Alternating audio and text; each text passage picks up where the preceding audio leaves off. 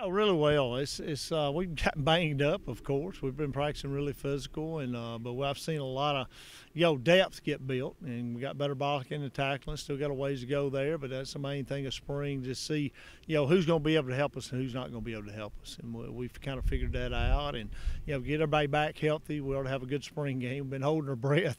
O lineman, D lineman to kind of split up and play a game, have a little fun on Thursday nights. Can't wait for that. But been a pretty productive spring for what we wanted to get out of it.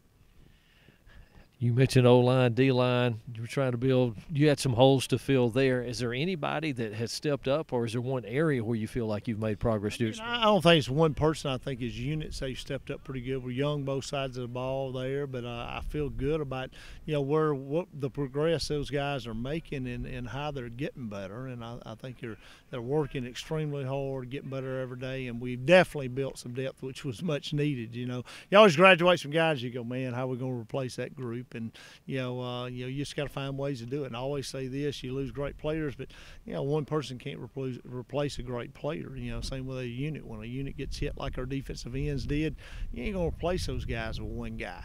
So it's gonna take that whole unit stepping up and finding a way to get it done. But those guys are really doing a good job there, and our coaches have really coached through that, coaching fundamentals, and that's what it's all about this time of year.